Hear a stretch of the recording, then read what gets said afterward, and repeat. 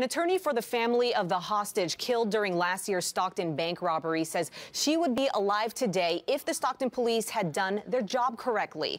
The family of Misty Holt-Singh filed a claim against the city of Stockton and police department today over her death. Holt-Singh was taken hostage and shot 10 times by police during a shootout with the bank robbers.